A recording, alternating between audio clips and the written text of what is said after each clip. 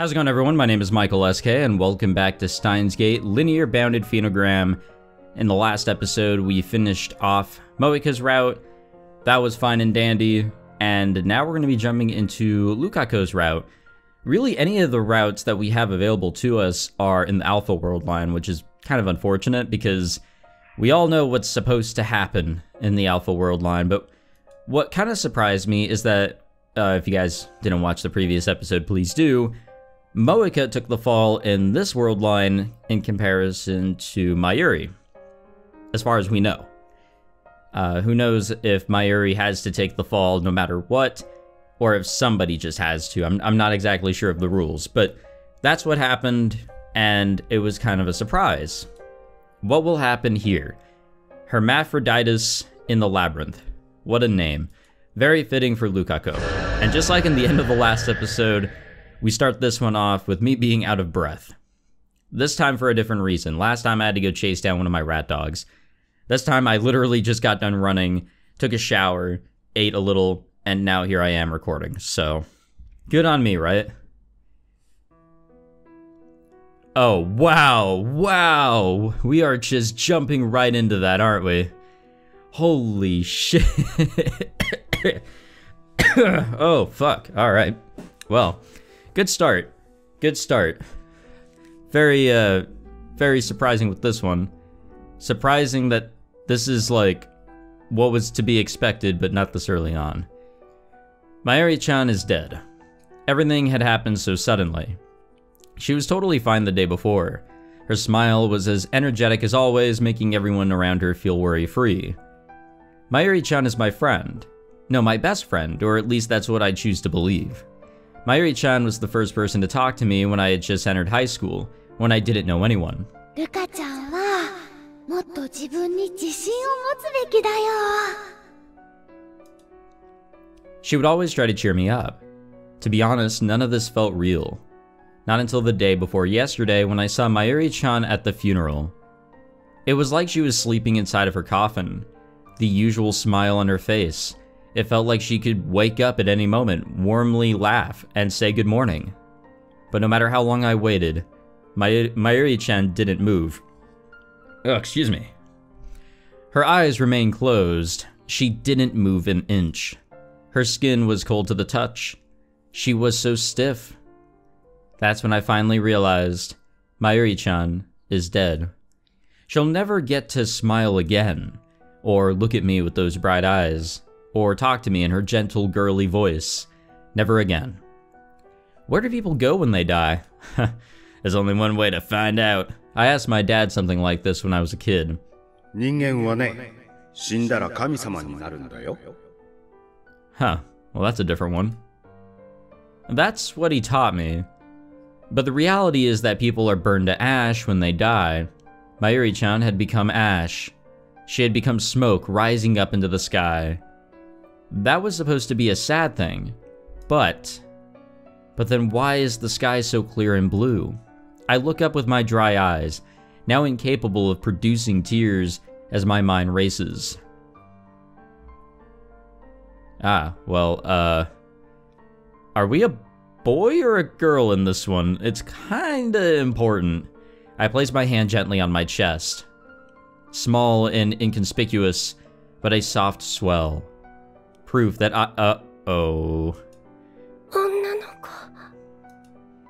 I say it out loud. Yes, I am a girl. I talk like a guy, but I'm a girl. There's no mistaking it. For a long time, I've had the same dream over and over again. I'm not sure when it started. I think it started when I was just a child, so I must have been having this dream for quite some time. It's a very strange dream. One in which I live as a boy. Everything about how I look is the same. My personality is the same. I'm as unconfident and introverted as ever. And the only thing different about me is my sex. Everybody around me treats me like a boy. And I guess that makes sense. In my dream, I am a boy. Of course they treat me that way. My mom, my sister, and my friends. Even the person most special to me. And for some reason, the me in that dream feels that being a boy is a sad thing. the me in that dream wishes they were a girl. Whenever I wake up from that dream, I always check my body, and then I feel relief wash over me.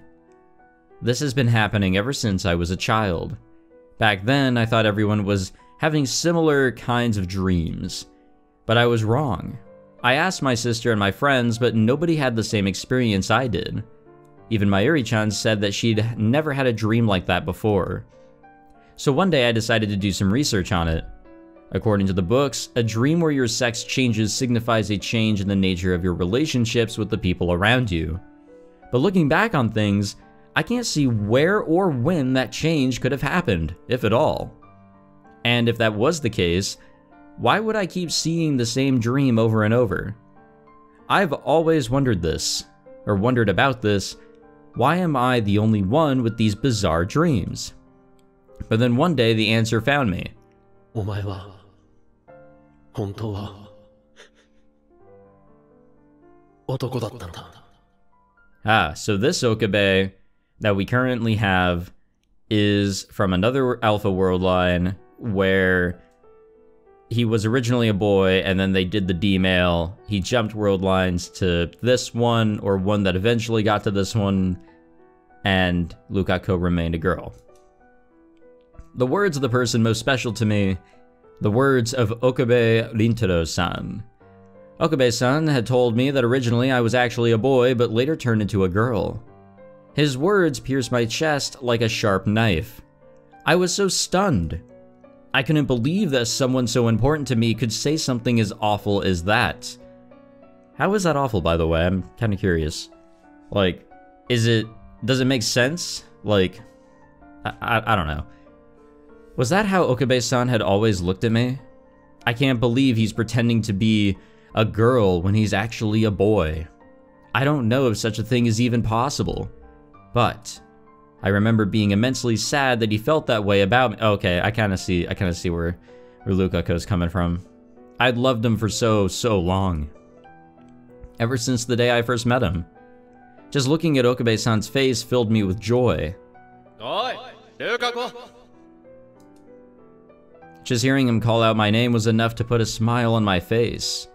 And one day, when I have the courage, when I become much stronger, then will my feelings finally reach him. I'd always felt that way. But to find out that Okabe-san had thought of me as a boy, just thinking about it filled me with a deep sadness. A deep sadness. It was so painful that I couldn't help but cry. But somewhere in my heart, I was satisfied. Yeah, I knew it. This discomfort I've had forever. That weird recurring dream. This feeling that I'm not who I'm supposed to be. I felt like Okabe-san's words had finally cleared the doubt in my mind. I really was a boy. Triggered by Okabe-san's words, memories of my time as a boy began to surface. Well, that's not quite right, actually. According to Okabe-san, it was a world line in which I was a boy.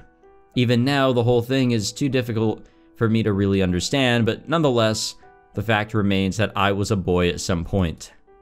Okabe-san told me that he wanted me to go back to being a boy. According to him, something called the phone wave named subject to change is what turned me into a girl. He and the others had made it. He said that by sending messages into the past using this machine, a person can change history. And apparently I, as a boy, had told him that I wanted to be a girl. I wanted to be a girl, which means that I had hated life as a guy, and I had always wanted to be a girl. Then what about the me of now? I gave it some thought, and my conclusion was clear as day. I still don't want to be a boy. I want to stay like I am, but... 頼む、Lukako. そうじゃないと. His next words were beyond my comprehension. Oh, okay. I kind of see where this is going.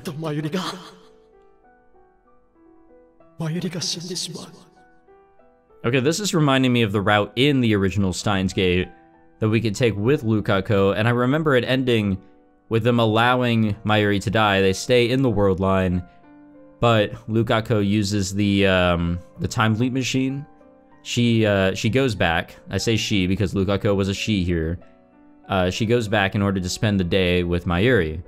And we don't see any of this because we're following Okabe. We just notice that, you know, things change. We're in a different area, different circumstances, and then we get with Lukako. I don't know if this is similar, but it feels and sounds very similar to that situation where Okabe was trying to fix all the fuck-ups. And by that I mean the D-mails. Mayuri-chan is my best friend, but she's also Okabe-san's childhood friend. Mayuri-chan dying.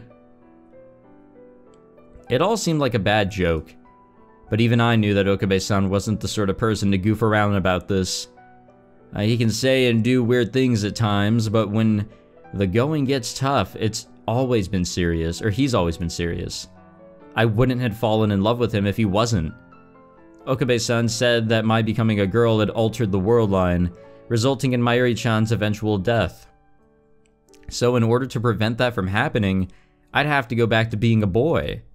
Of course, I couldn't just accept that. I even considered that maybe Okabe-san had always hated me, which was why he was saying these awful things. But 5 days later in the evening, Mayuri-chan had died. According to Hashida-san, who was with her at the time, Mayuri-chan was acting perfectly normal before everything went south. But then all of a sudden she collapsed in pain, and then eventually stopped moving altogether. Yeah, this is the same thing. So this is moving past Moeka and the Rounders going out and killing her. This is when she would just die regardless of anything. She'd be ran over. She would just collapse. She would just stop existing, like just straight up. She had really died. And if what Okabe-san said was true, it was all my fault. Mayuri-chan died because I'm a girl. Because I'm a girl. Because I wished to be a girl, Mayuri-chan died. This body is what killed her. And yet I'm still in this body. Why am I like this? Why am I still like this? Why am I still a girl? Even now I want to stay as is. Is that how I really feel? I don't know anymore. I don't understand my own feelings. But if I really do believe that, I'm the worst. Looking at my body had become unbearable, so I turned away only to see a certain object. A toy katana. Wait, that shit was a toy this whole time? Okabe-san had given this precious gift to me, the timid girl who could barely ever speak her mind. He told me that by practicing swings with this, I'd be able to become strong. Strong. Yes. Like the wind or some shit.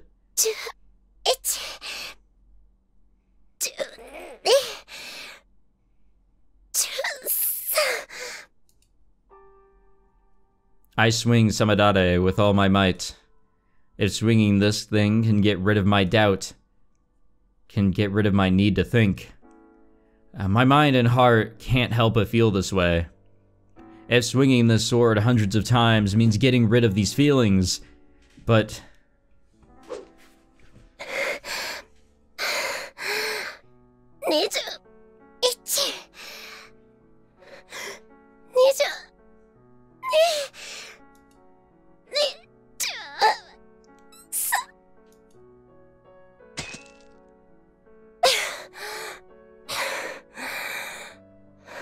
Didn't really get that far. Gotta work on those upper arm muscles. I've never been particularly strong. I don't have physical or mental strength, no guts, no decisiveness. No matter how much I try to act like I care for my friends, at the end of the day, I'm only looking out for myself. To prove that, I can't even do 30 swings. I'm just a weakling. And being a weakling is a bad thing. Yeah. A bad thing. To me, the world is made up of good things and bad things. I'm not the one who gets to decide which is which. So who does? Someone other than me. If you're a boy, being girly is a bad thing. If you're a girl, being girly is a good thing, of course. As a boy, being reliable and self-confident is good. And as a girl, gentle, delicate, and kind is good. That's why my appearance, as a boy anyway, is bad. I needed to be a girl. Unfortunately, being a weakling is a bad thing for both girls and boys. And that's what society thinks anyway. And if society thinks that way, then that's all there is to it. Regardless of what I am, I'm left a weakling no matter what. You mean as a weakling?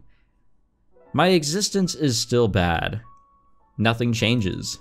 We're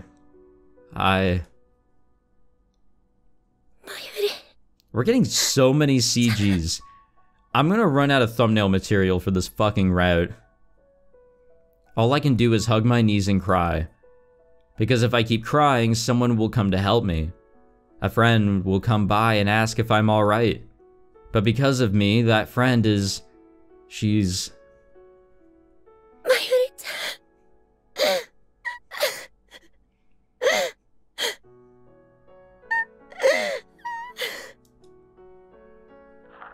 Lukako. Oh. A small voice calls out to me, just loud enough to be audible over the sound of the gravel moving. I look up. I look up and find him standing there, the person most special to me.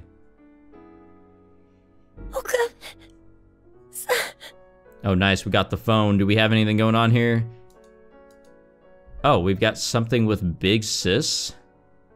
Are you okay? It sounds like a lot happened. Are you okay? I know I'm in no position to tell you to cheer up, but make sure you eat. Mom and Dad are worried too. Well, thank you. I don't want to make Mom and Dad worry too much. Thanks for being concerned about me. I'll call sometime. Alright. I didn't even know that there was a Big Sis involved here. I'm not a real fan. The moment I say his name aloud, the tears start coming. I try my best to hold them back. 昨日まゆりちゃんの告別式に行ってきました。みんな泣いていました。まゆりちゃんって本当にたくさんの人から愛されてたんだなって。もちろん僕もまゆりちゃんのこと大好きでした。僕かなり人見知りする性格だけど、まゆりちゃんは変わらずに明るく接してくれて、僕にとって一番大好きな友達だったんです。It's true. I loved Mayuri-chan. She was my best friend. But... なのに、ねえ、岡部さん、僕たち、どうして生きてるんでしょ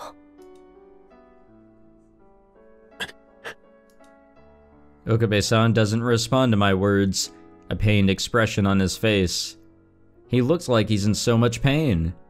Of course he is. As her childhood friend, Okabe-san was closer to Mayuri-chan than I ever was. She was so important to him. How can I say something like this to him? I'm about to do another bad thing. But I just can't help myself. まゆりちゃんは死んじゃったのに、僕はこうして今も女の子のまま。Okabe-san had said, excuse me. Okabe-san had said that this was what I wished for.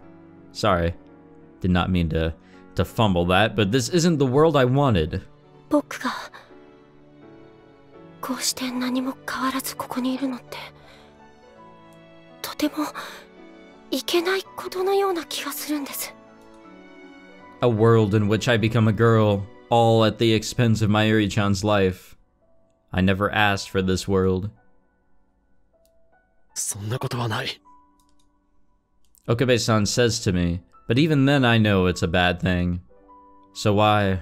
岡部さん、なんとかまゆりちゃんを助ける方法ありませんか? I ask him, but his response is plain and simple. 無理だ。そんな。 I unconsciously raise my voice. I can't just let things stay the way they are. I can't let the bad things stay bad. 考えましょうよ。僕、まゆりちゃんが助かるためなら何だってします。まゆりちゃんから前に聞いたことがあります。岡部さんは時間を遡る装置を作ったって。それを使えば。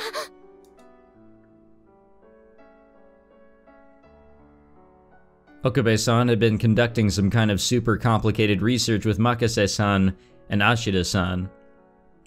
Apparently, not only had they made a machine to send emails into the past, they'd also made a time machine.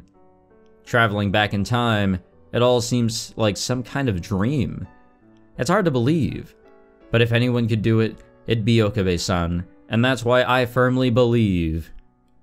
No, not just him. The reason he was probably able to make these incredible inventions is because he had Ashida-san, Makase-san, and Mayuri-chan at his side. Honestly, I had always wanted to be a part of their group, but I was never good enough. Unlike Hashida-san and Makase-san, there's nothing I can do. Even though I get that time traveling is amazing, I don't understand exactly how or why it is. I don't know anything about computers. I don't understand complex topics. I could never ask them to let me be a part of their group. It was impossible. Well, I mean, Lukako is a lab mem. 無理なんだ。 Okabe-san shakes his head, his expression filled with dread. And still I raise my voice to speak again. 時間を遡れば何か方法が。方法はない。 Okabe-san declares, his fists clenched. 残酷なことかもしれないが、俺たちはマユリの死を受け入れて、それでも生きていくしかないんだよ。諦めちゃダメですよ。どうして諦められるんですか。まゆりちゃんが亡くなって悲しくないんですか。 Giving up, that's bad. とにかく方法はないんだ。嫌です。僕はまゆりちゃんに死んでほしくない。ルカコ! Okabe-san raises his voice and grabs my shoulders in response to my continued whining. I instinctively pull back a little bit. 俺がそう簡単に諦めたと思うか? No. Like, it's hard to come up to that, like, decision to just quit. And it's also hard to accept the outcome. Okabe-san manages to squeeze the words out. He then tells me exactly how much he went through to try to save Mayuri-chan. マユリを助けるために他の人間の思いだって犠牲にした。傷つけてでもマユリを助けるために俺はやってきた。だがそれも限界だ。もう。 Oh, okay. Well, stop talking there. His voice line wasn't done. His grief-filled cries. They remind me that I'm only thinking about myself. I didn't even try to consider what painful experiences Okabe-san might have gone through until now. Okabe-san is the one who built the time machine. There's no way he didn't try and use it to save Mayuri-chan. Son, whatever. He had jumped back through time over and over again to try and save her from her fate. So many times. And yet somehow death always came out on top. There was no running away from it. Over and over again, Okabe-san was faced with Mayuri-chan's death. I guess it was Chan. Faced with the death of someone so special to him. I want her to live. I don't want her to die. No matter how much he prayed to the powers that be, his feelings never reached them. Instead, only the unwavering reality of death repeated infinitely. Just how painful must that all have been? ごめんなさい。 How could I have said such cruel things to the person who had to watch someone he cares about so much die over and over again. But 僕、岡部さんの気持ち、ちっとも考えてませんでした。I sometimes kind of forget about that, and it's actually one of the greatest parts of Steins Gate. Like, the actual mentality, like the death of Okabe's mentality, just straight up. Knowing that he's at a dead end, and that while he is trying to do all he can, he's just constantly running into the same deal, where Mayuri is dying and dying in multiple ways, and no matter what he does, nothing works. It is just awful. I remember watching the anime. That shit got my anxiety racing. But even so, I can't help but say it. だけど、無理なはずないですよ。I mean...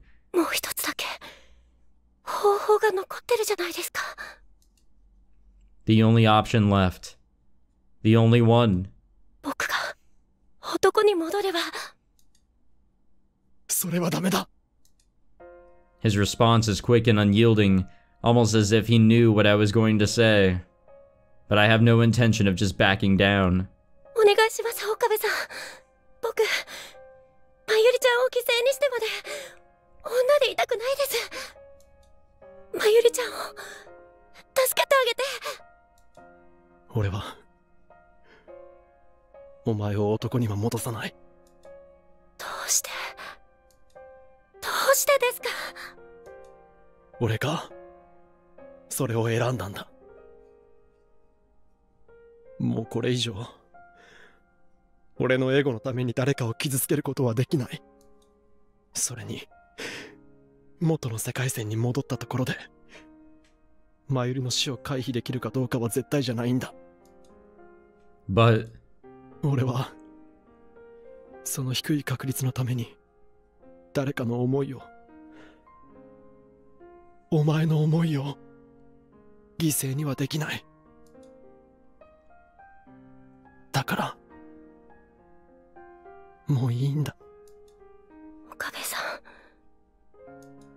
でもこんなの許されないです。 Because... 僕という存在に耐えられないんです。僕が女の子であるということがまゆりちゃんの死の上に成り立ってるなんてこと、これから一生受け止めて生きていくなんてこと。 Because being a girl is a bad thing. そのことが重すぎて押しつぶされちゃいそうなんです。ねえ、どうして？ I know this is unfair. どうしてあの時18年前のお母さんのポケベルにメールを送ってくれなかったんですか？どうしてまゆりちゃんじゃなくて僕なんかを選んでくれたんですか？ Right before Mayuri-chan passed away, Okabe-san asked me if it was okay to turn me back into a boy. In exchange for agreeing to it, I asked him if I could at least spend a day together with him as a girl. But ultimately, Okabe-san decided not to turn me back into a boy. I know for a fact that the reason he didn't send the message was because of me. So why am I saying this to him? I know it's wrong, but this burden is too heavy for me to carry by myself. お前は何も負い目に感じることはない。すべては俺の選択だ。マユリを殺したのは俺なんだ。だから罪は俺がすべて被る。 A part of me is extremely relieved, even happy to hear those words. But it's not enough to erase the guilt inside of me. それにお前にも幸せになってほしいって思っている。 He says that, but... 幸せになんてなれるはずないじゃないですか。 I mean... まゆりちゃんが死んだのは僕のせいでもあるのに。 Because of this body of mine. And anyway, Okabe-san won't be happy either. He looks straight at me, But I can't look back into his eyes. I'm not looking at anything. The twinkle that was there before is gone now. Okabe-san has to live with the burden of knowing that he abandoned Mayuri-chan. And that's all my fault. Because I said that I wanted to be a girl, Mayuri-chan died, and Okabe-san has to shoulder that guilt forever. I can't even begin to imagine how painful that must be. But can I really keep telling him not to give up? No, I'm sure that's something I shouldn't do. Telling Okabe-san to not give up after all the horrific things he's seen and experienced? I can't keep saying that to him. I'd just be selfish, or I'd just be being selfish. お前のせいじゃない。何度も言わせないで。I get where he's coming from, but he probably just wants to put my mind at ease.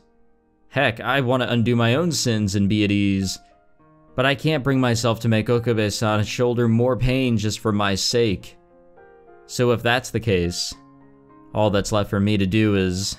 今は悲しいかもしれないが、お前には、マユリの分まで、前を見て生きていってほしいんだ。そんなの嫌です。I cling to Okabe-san's chest. 僕は、それなら岡部さんと一緒に背負いたいです。Then maybe this weight might become a little lighter. Okabe-san's too. 一緒に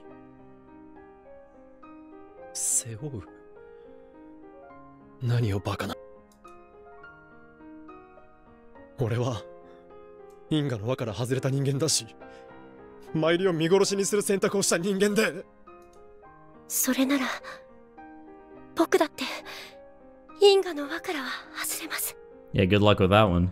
僕の記憶の中に男だった時の思い出が蘇ってきている時点でもう外れかけているんですよ。マユリちゃんの命と引き換えに僕が女として生きているんだっていうことも知っちゃっているわけですし、僕たち共犯者なんですよ。この悲しみもこの負い目も二人で忘れずに抱いていきたいです。 The weight of my sins will also become a little lighter. ああ、わかったよ。Okabe-san embraces me in his arms. 一緒に背負ってくれ。 His gentle voice. It's so soft and fragile. 一緒にこの思いを忘れずに生きていこう。I finally feel like I've been forgiven, even just a little. Forgiven for being a girl. That sin will never disappear. It's just too heavy for me to carry by myself. But if Okabe-san carries it with me, forever. ずっとそばにいてもいいですか？僕、岡部さんのこと好きだから。Damn, what a fucking start to this route. マユリちゃんへの裏切りかもしれないけど、ずっと一緒にいたいんです。If he stays by my side. もちろんだ。Yeah, that's it. Those were the words I had been waiting all this time to hear. I wanted someone to forgive me. And Okabe-san wanted the same thing as I did. He's the only one who can forgive me, and I him. And like that, we'll continue to lick each other's wounds. But if that's what it takes for the two of us to be forgiven, maybe, just maybe, that's okay. Watch that just be the end of the route. Just straight up. Okay, we'll end the episode there because I feel like, you know, that was a nice, long, just flowed together segment. And I don't want to add more to that, to be honest. And I'm also kind of wanting to keep this not too lengthy of an episode. But I'm pretty sure, like, I want to, like, bet some coins, some fine coins that this is the exact or similar route to the one, or world line I should rephrase, to the one that we were on, focusing on changing back Lukako's D-mail.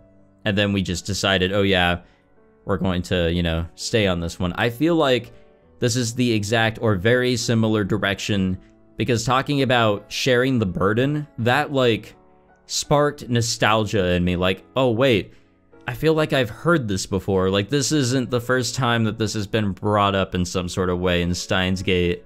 So, yeah, I'm betting some coins on this one. Oh, excuse me. And if I'm wrong, well, whatever. I don't know what I'm thinking of then, but thank you all for watching this episode. I feel like this is going to be a very, very sad route. I don't know why, but I'm just getting a bad feeling. But thank you all for watching this one.